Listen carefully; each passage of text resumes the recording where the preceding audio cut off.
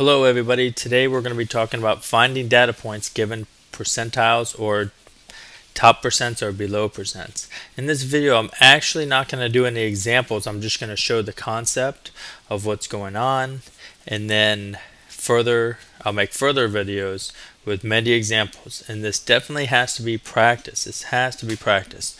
Okay, so before we start, let's do a little review about what we used to do. Okay, so before I'd give you this data set. Okay, I'd give you this data set, and it was of everybody. And somewhere in the problem it said it's normal, and the average of everybody from your population is this, your mean, and how much variance, how much standard deviation is going on is here. Okay, so we put the average in the middle and the standard deviation over here somewhere. Okay, so then what I'd do is I'd say, okay, we'll find the probability that an x will fall greater than this number over here. Okay, find not probability, find the percent. Find the percent that the x will fall somewhere to right of this x. Okay, so remember all these data, this is the population. So we generally call the population either x or y. So all these are x's. All these are x's. And the first step to finding the percents, to find this percent, remember if the whole thing's 1, then this area is definitely going to be less than 1. Okay, the key to finding this percent is to find a z-value. We have to find how many standard deviations this z-value, this x value is from this mu. And what we call that, to do that, we call that standardizing. We want to standardize the x values. And what basically that means is it turns all the x's into z's. Turns all the x's into z's. And I leave this population distribution and I go to what's called the standard normal distribution. And the standard normal distribution, think about it, what do you think the mean is?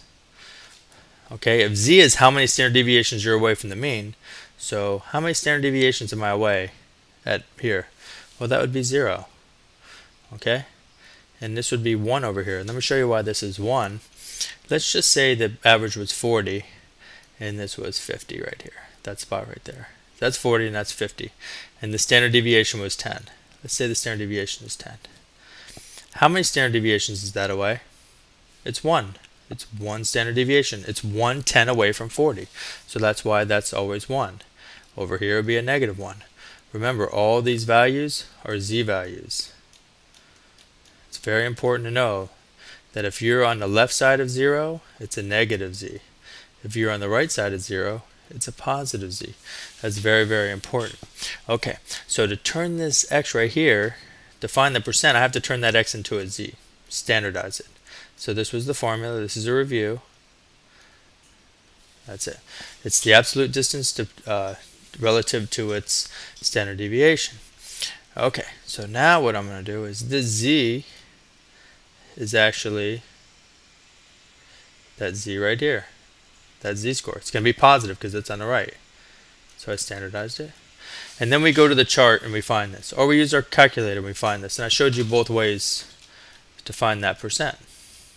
So that's why I say it's an x, standardize it to a z, and find the percent. Okay, remember we could do this in between, I could do this less than, but that's the little review. What we're doing here is we're working backwards. We're going to start with the percentile. Notice percentile is an area to the left, or they'll say top percent or they'll say bottom percent.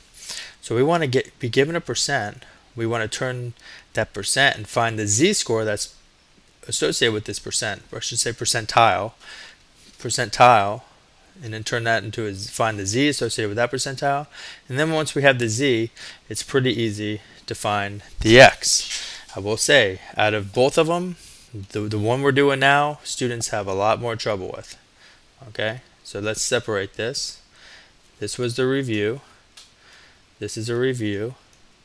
If you're not sure how to do that, there are videos. Go back and check the videos. So now we're not starting with the population distribution. We're starting with the standard normal distribution. Okay, mean of 0, standard deviation is 1. So this is the standard normal distribution.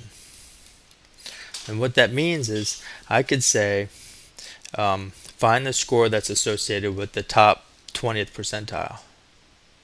It's top 20th percentile. So I'll do that. 20th percentile means that 20% falls to the left. So this here is 20%.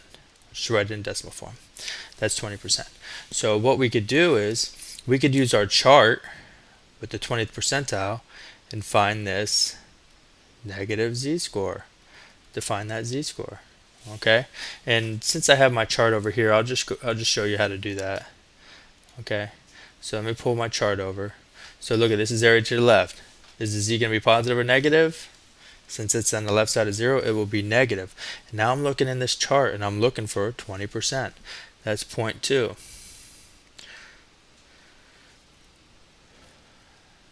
0.2033, 0.061, 0.205.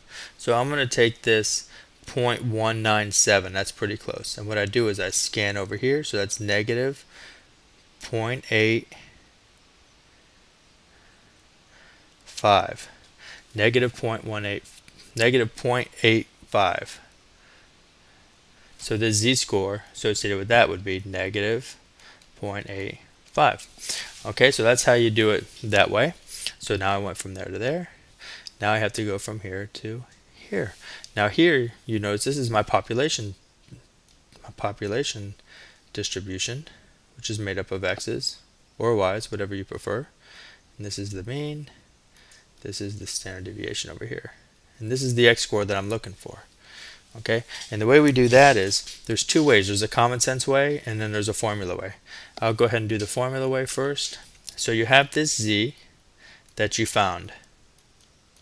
You found this, so you know this. Equals, okay, in this case it's going to be a negative z. And then you have this x, which you're trying to find, minus the mu, which is given, divided by the standard deviation, which is also given. Okay, so the thing is how many variables do we know? How many variables do we have? 1, 2, 3, 4. How many do we know? 1, 2, 3. So we know 3. We just solve this. We solve this algebraically. So I'm going to get rid of this on the bottom, I'm going to multiply this on the top, on both sides. I'm going to put it here. Instead of the left, multiplication goes both ways. So these two cancel out. I'm solving for this. So now I have negative z times theta equals x minus mu. Now what I want to do is add this mu on both sides. Okay, that cancels out. I'm going to flip the equation around so my x is on the left side. So let's see, add that. That should be a plus. Sorry, plus plus. Okay, so I'm going to switch this around. So that's x equals mu minus z times standard deviation. Now this makes sense because this data point that I'm trying to find is this many z's from the mu. So it's mu minus z times the standard deviation. If my data was on the right side, if I said the 99th percentile, then it would be mu plus z times the standard deviation. But either or, you could always use this formula to find this point. So basically it goes, I gave you this, you find this, and then you come back and find this by doing this formula. Okay, so I'm going to do many examples and show you the different variations that you'll be getting and you can expect to be getting. And this, when you master this, it's going to help you so much later in the chapter when we get into testing. Okay, thank you for watching and have a nice day.